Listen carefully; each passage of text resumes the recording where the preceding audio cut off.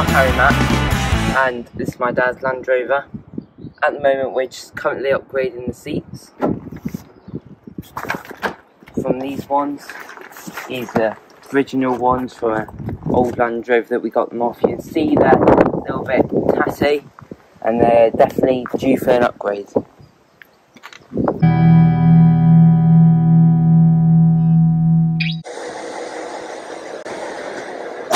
These are absolute beauties, just came today, ordered them 4 weeks ago, Exmoor trim, and I cannot wait to fit them.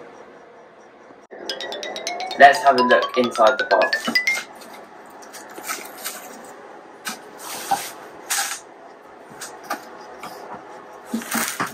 Look at that, absolutely amazing. What we've gone for here is we've gone for the diamond white stitch, which look absolutely fabulous, and they're going to be so amazing. If you were getting your Exmoor trim, I would highly recommend getting some new seat bottoms, as they will be very comfortable and provide a new lease of life for your seats. And to go along with that, we have, to keep your warm toasty in this winter season, we have gone for heaters. Hello, and today I will be removing a seat off a Land Rover 90 Defender. So what you're going to start off with is that you will, if you need to, slide the seat back, which in this case I don't. So you're going to, with an Allen key and size 5,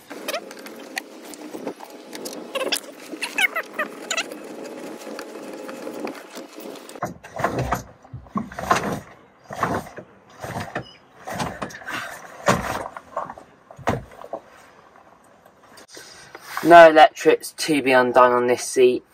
If you did have electrics plugged in, it's just 2 simple sockets under the seat to unplug. Right here, as you can see they're way unplugged.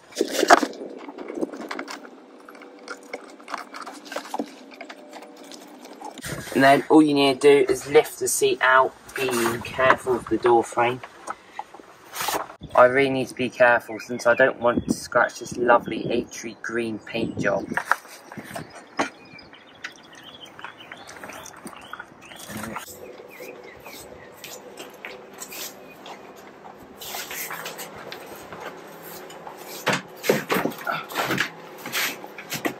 Now we're in the workshop, you need to put it on a nice clean surface to start moving the leather off the seat. The seats come with great instructions, as you can see here, with simple steps. First thing you want to do is you want to remove the seat base and place it in a spot that it won't get badly damaged. And after you've done that, you want to move upwards and remove the headrest. These can be really quite hard to get off. I think they have to sort to the tickle stick, what you call a tickle stick, and I'm going to try. Right guys, on to the next stage here, which is taking off this leather and foam off the seat base. So what you want to do is you want to flip it upside down. Once you've done that, there should be a little bead or something that holds this in. So if you want, you can grab anything spiky, like let's say a screwdriver, and you want to just poke it, and you can just use, prise it apart, or you can run along with the screwdriver. As you can see, the guy before was a wood surgeon, and he's obviously left some of his cut trees in the back of his seat. Next stage is to flip it like that, and you want to lift up down here, and that is very manky and horrible.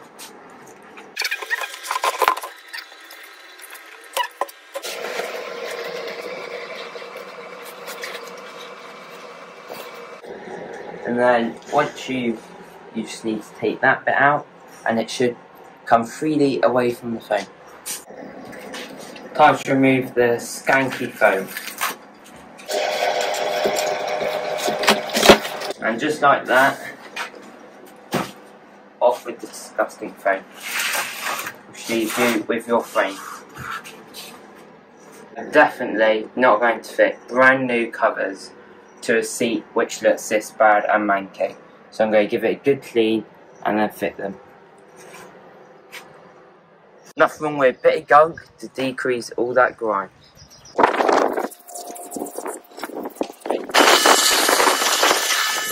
Now I'm going to do the base, which I'm going to place on here.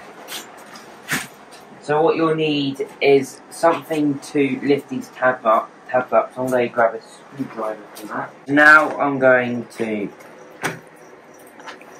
pull the tabs back,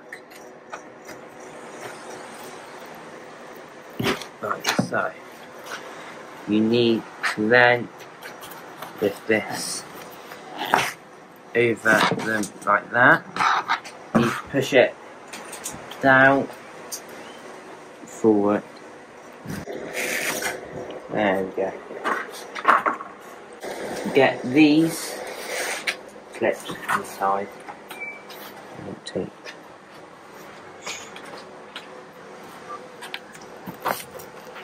And just lift them to place.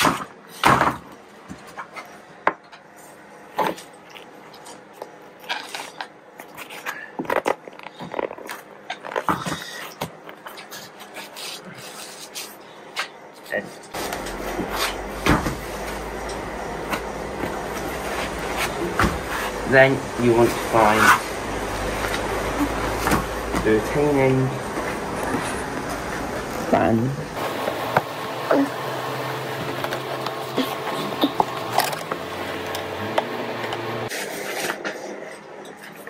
Then you need to pull it all the way around.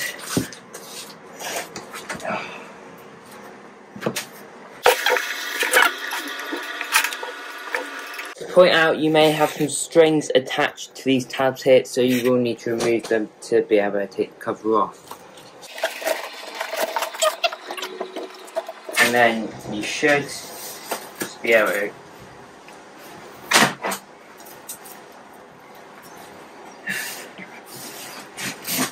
this can get messy.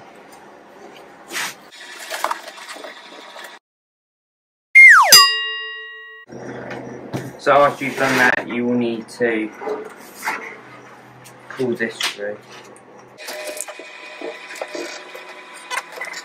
And because we're not going to use the electricity element, we're just going to snip it. And that is now the foam off the seat base, and we're just left with this. Turn this foam off, this will be a lot better job in the long run.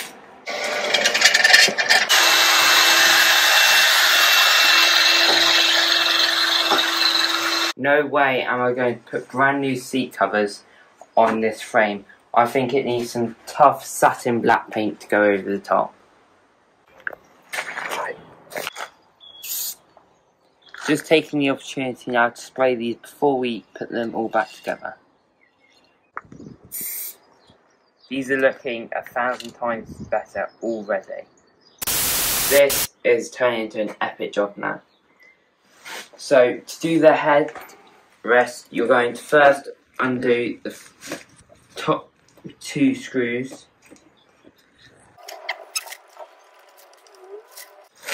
And 2.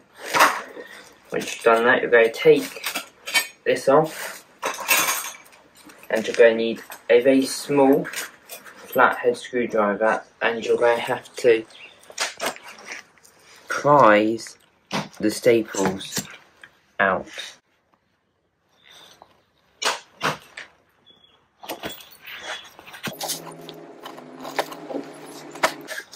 Try not to stab yourself.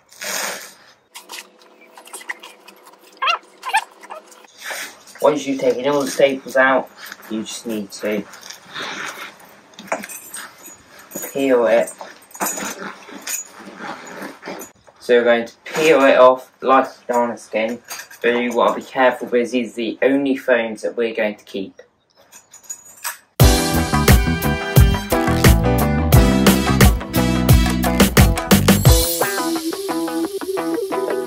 To keep your bum nice and toasty in the winter months, we've gone for some electric edition heated seats. The large one is for the back and the smaller one is for the base of the seat. Before you put the foam on, you need to... Before you put the foam on, you need to... Before you put the foam onto the seat base, you need to feed this wire through the bottom of the foam, since it will sit under the foam. Here we go, time to put the heating element onto the seat. These are made for the defender seat, so they will fit perfectly to size.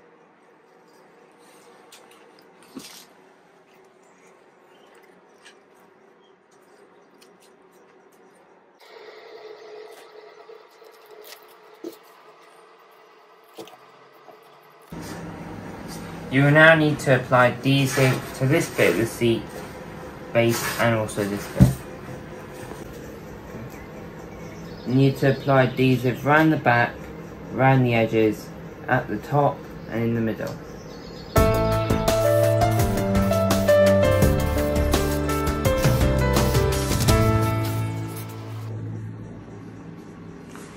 Once you've applied your adhesive, you want to start off with the corners, pushing it in and making sure it sits flush with the seat base. At the front, you want to pull it in so it's only overhanging by about a finger. Then you want to flip it over and give it a good press down in the middle. Here's our gorgeous diamond white stitch covers. Start off with, you want to fold it inside out.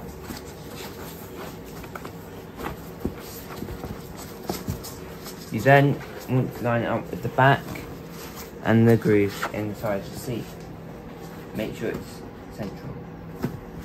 Once you've done that, you want to fold it halfway from the back of the seat, holding it with your left hand.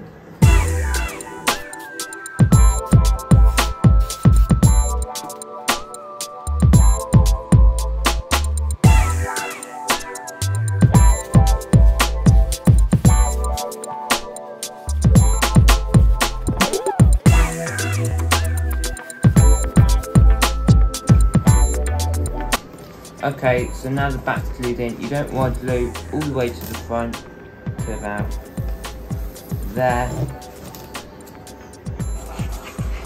and there on the seat.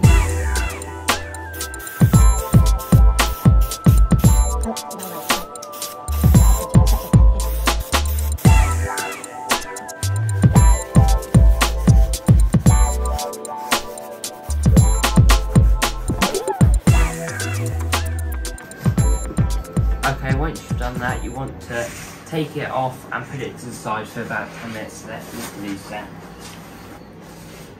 Now you just want to do a light adhesive coat over the side of the seat.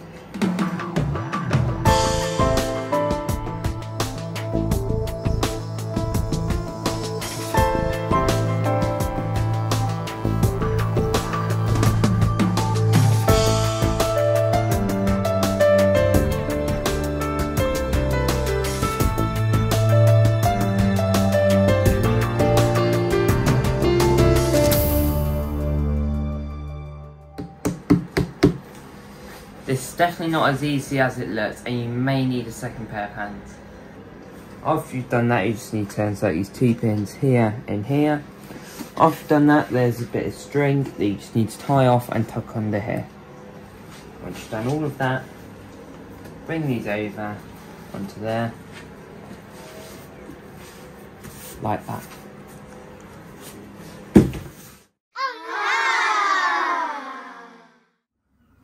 What you want to do next is you want to put the sticky stuff all along these bars, in between there, down there, what you want to do, you want to start off at the top corners, place it on, move down to the bottom bits here, place them on, rub your hands down the side, 2 fingers, fold this over, and once you've done all that, make sure it's snipped down, go, snip, off the edge. Okay, now we're going to install the back cover. So what you want to do, you want to fold it inside out to about 1/3 up to this line. Once you've done that, you want to line it up with the headrest hole and equal at each end. Once you've done that, there will be 3 cable ties that come in the box. You want to thread them through these 3 holes here, here, here, wrap through this gap and to the back with these 3 holes. So what you want to do now, so you want to thread these through to the front. Then you want to grab your hole, feed it through the hole.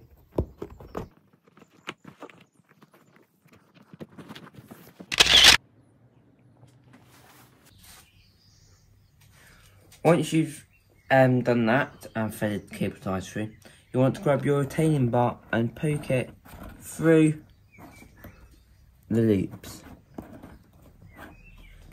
And you need to tighten them up.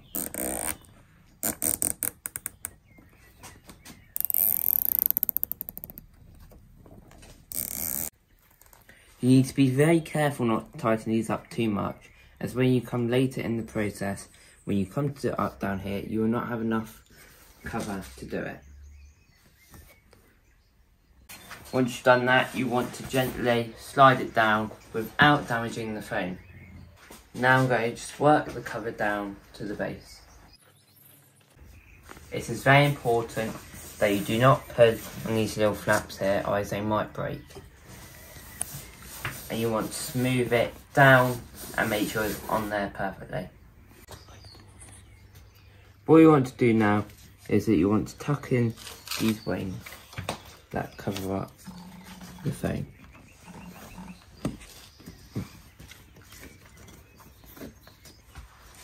Now you just need to tuck these wings in to hide the foam.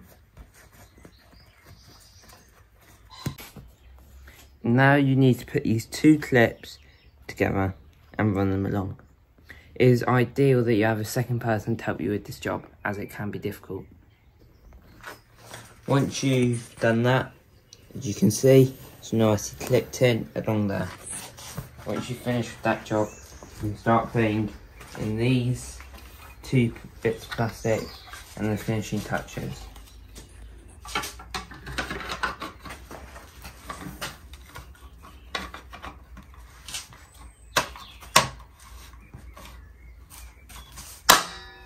That should just clip in like that. And you just need to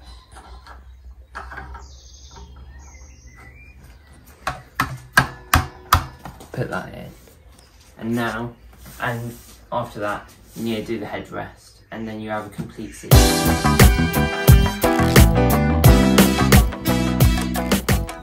Now onto the headrest. What you want to do is that you want to make sure that you get the right way, so the stitching will line up. You can see right here, and it should look like that. Tools that you'll need for this job is a posi screwdriver like this one and a staple gun to staple it down. What you want to do is you want to get a hard surface.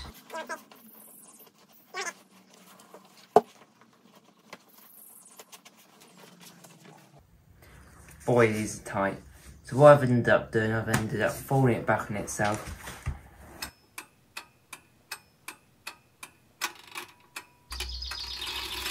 For these, you need to do a lot of smoothing out. I think that's pretty good. Now you need to cut along here and here, where it will be folded like that. And then once you've folded it, you need to put a couple of staples along there, nice and neatly. So what you do now is that you run 2 lines of staples each end. After you've done that, all you need to do is put the retaining plate on.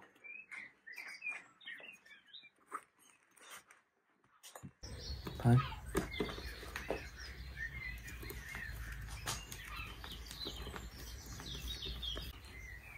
And it's finally done.